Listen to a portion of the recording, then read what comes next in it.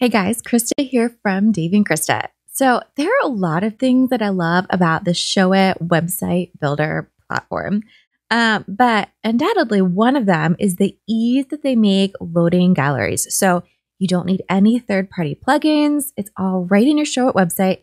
The galleries load quickly and you can add as many as you want. So in this video, I'm going to show you how to set up all the different kind of galleries, and I'm going to show you some of my favorite settings in Showit. So just to make this easy, I'm going to start with a blank page in Showit. So we'll do a blank page. I have this particular setup. This is our Rosemary one. I have it set up to auto pull in the headers and footers, but if you're using Showit, you can adjust that. So I'm going to start by making my canvas a little bit larger, and I'm going to click on this canvas and I'm going to give it a name just for organization's sake. So we'll name this gallery. It doesn't actually matter what you name this because you are the only one who ever sees this.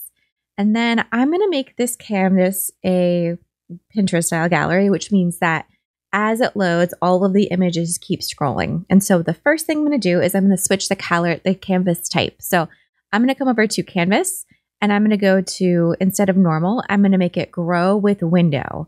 And I want to do that on mobile as well. So we want this to grow with the window. And that means that whenever I load images, as many images as I load, all of these images are going to start filtering in and the canvas will automatically grow in my browser. So I'll show you what that looks like in a second. Next thing I'm going to do is I'm going to come up to my, my little widget down here where I can embed different things. So I'm going to embed a gallery and I'm going to make this gallery bigger. So let's go like this. And I'm going to center it vertically on my canvas. And then just for fun right now, I'm going to give this gallery a title because I think it's best practice to name your galleries for search engines. So let's name this Krista and Davey. We'll just pretend that maybe this was my wedding. If I was actually customizing this for search engines, I'd get a little bit more specific, but for demo purposes, we're going to keep it quick. So I'll click on this gallery and then I'm going to go up to manage images. And then from here, I can navigate to the folders that I'm going to use. So I'm going to use these images from my friend Caitlin Joyce. She's a very talented photographer.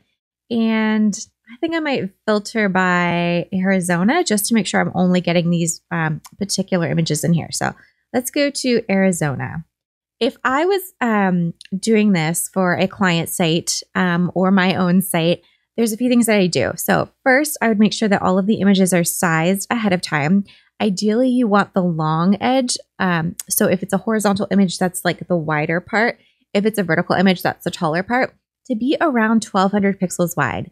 You don't want these galleries to be really big. You don't want these images to be really heavy. So that means when I say heavy, I mean like a big file size. You don't want these to be high resolution images. You want them to be sized appropriately for the web.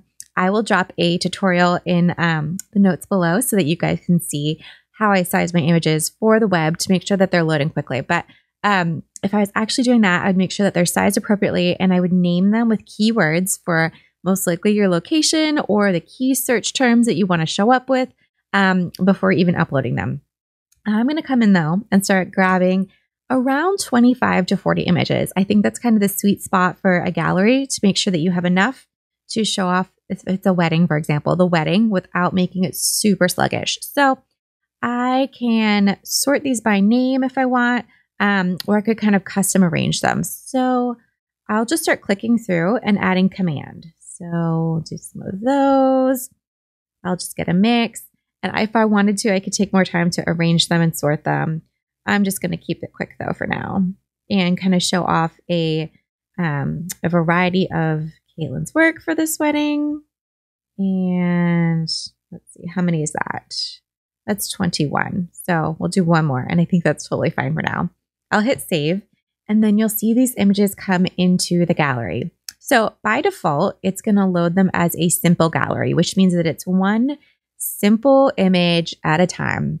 And there are a few things that we could do for this. We could change it from fill, where it fills the whole image, to be contain.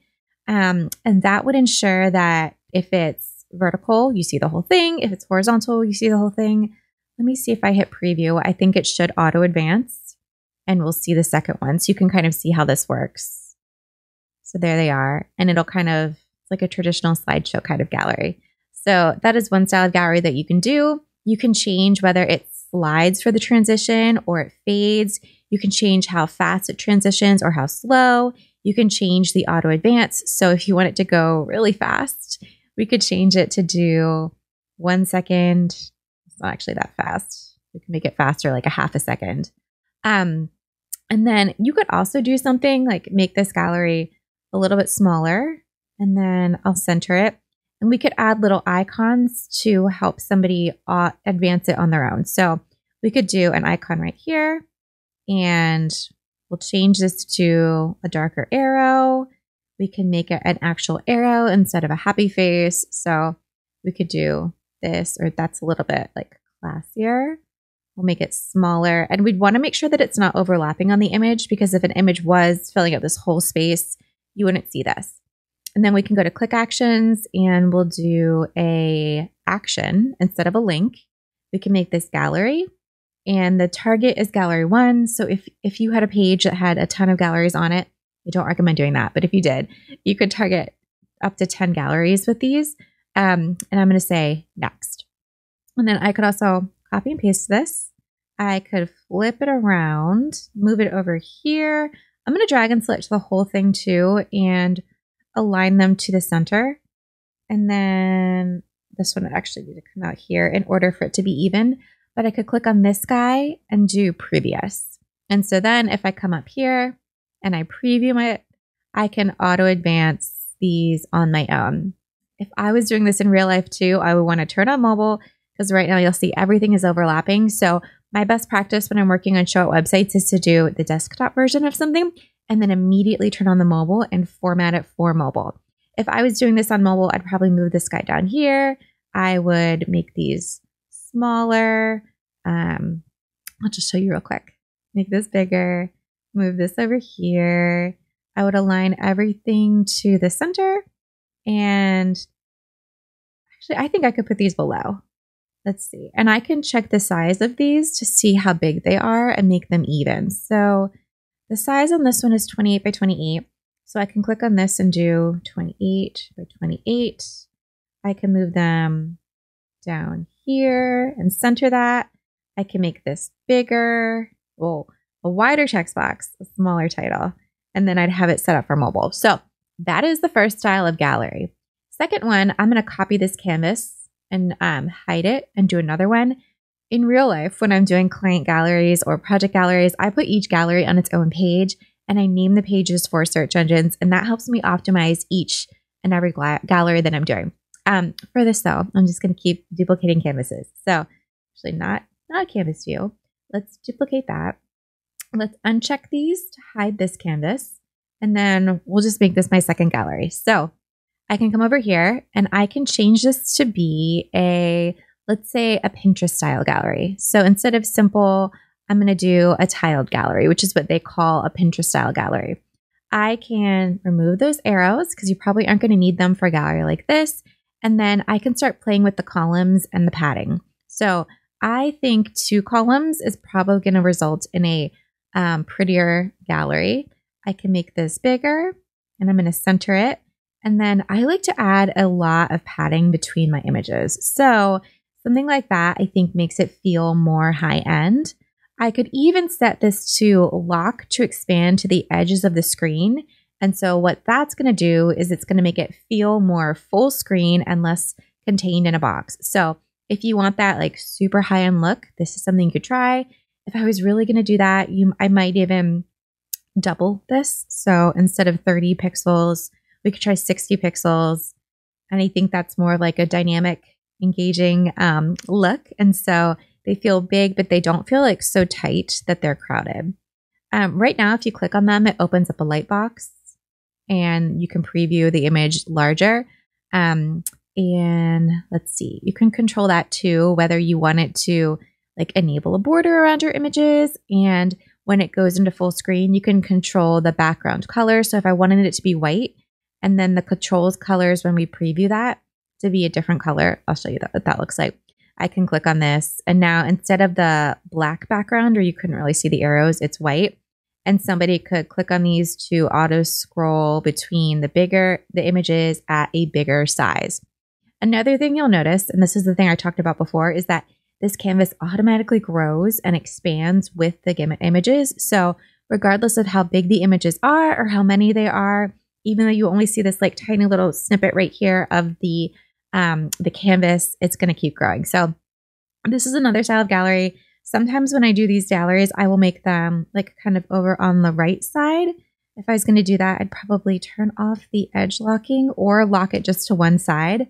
And then you could take these names and put them over here.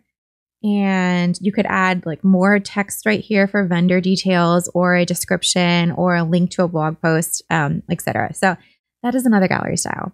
I'm going to turn this guy off and then I'll show you the third gallery. So let's duplicate that.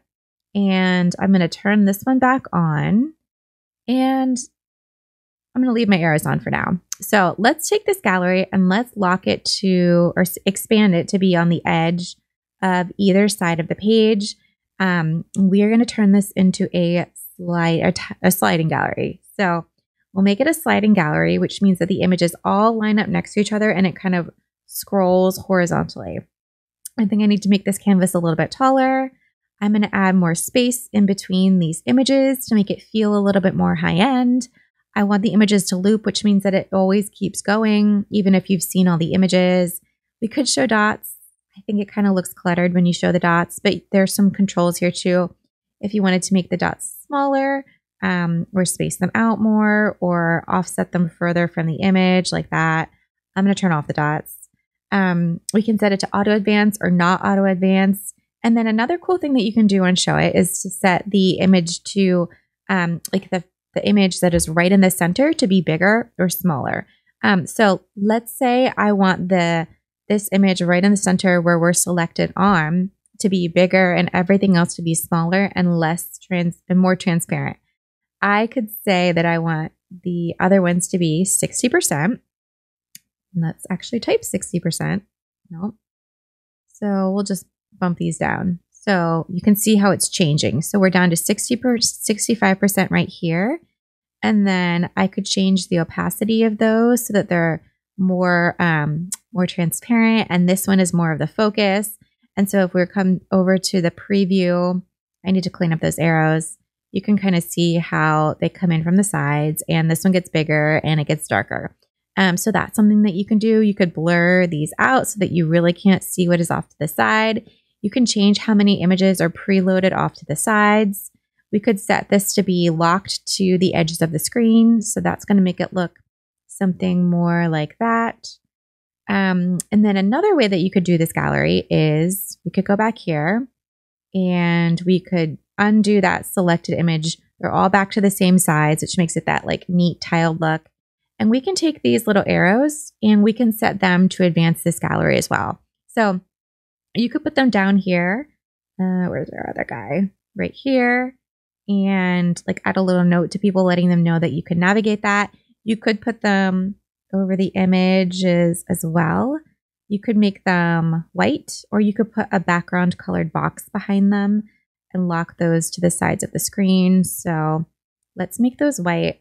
Let's align everything to the center. And then let's set these guys and lock them to the edges. So I'm going to click lock to the left on that one, and I'm going to click lock to the right on that one. And so then if I hit preview, then my gallery is right here. And I could either drag and select with my cursor, or I could use these little gallery arrows to auto advance the galleries. All right, so I think that is everything that you guys need to know about Showit galleries. If you guys have any questions, feel free to drop them in the comments below and I will get back to you. If you like this video and you want to see more Showit resources or other design and marketing resources, make sure you hit thumbs up on this video and subscribe to our channel. Thanks, guys.